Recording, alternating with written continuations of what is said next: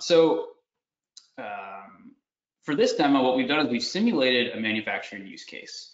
And for this manufacturing use case, let's take a manufacturer who wants to automate their QA and QC process. And so they're manufacturing a bunch of parts that go through the assembly line, and they want a computer vision model running on a web camera and being able to detect whether or not there's any defects that happen in the manufacturing process.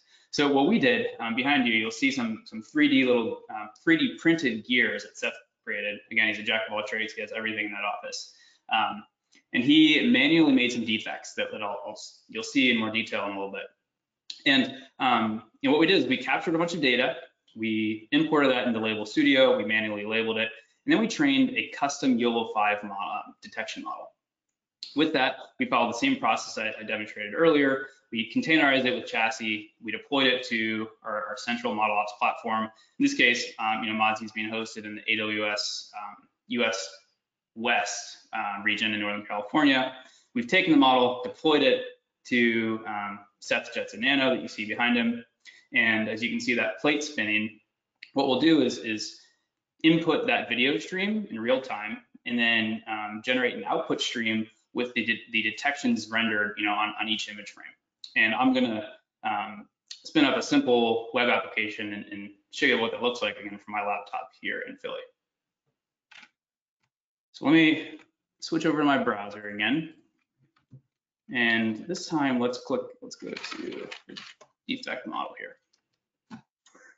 So again, deploy my model into Modsy. We can see some more metadata here, including some performance metrics we captured from the training experiment. I mentioned we uploaded our data to Label Studio. So just so you can see what this data looks like. Here's a sample of some of our training data.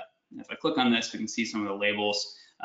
We basically identified 3 classes of defects, what we'll call broken teeth, a dent, and then a scratch, which you'll see in the demo portion of this.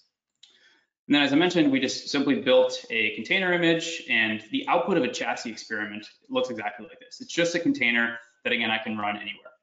So took this, deployed it in Modsy, added some metadata. Let's go over to our device group again. And this time we created a different device group for this application. You'll notice I actually deployed both versions that we've developed for this particular model. This allows you to do live bake-offs. You can visually kind of understand how different models are performing, in addition to capturing some monitoring data as relevant. Now, one thing we didn't talk about in the first demo is how to actually take models from Modsy and deploy them onto a device.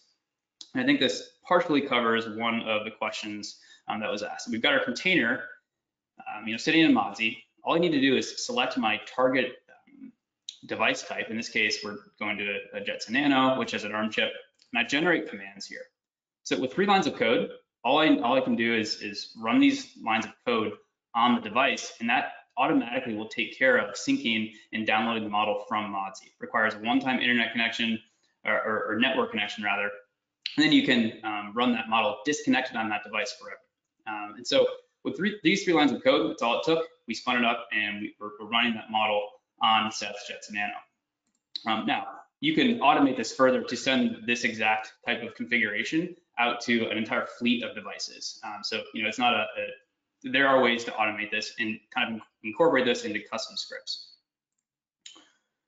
Okay, so let me kick off this Flask app real quick.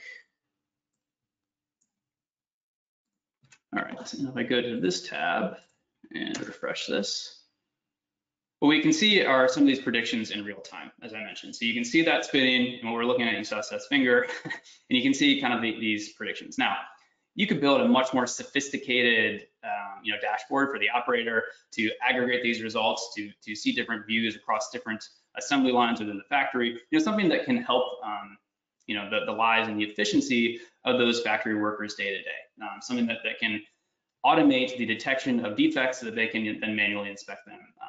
So just one example, again, that can be scaled out really across any number of cameras and factories, et cetera.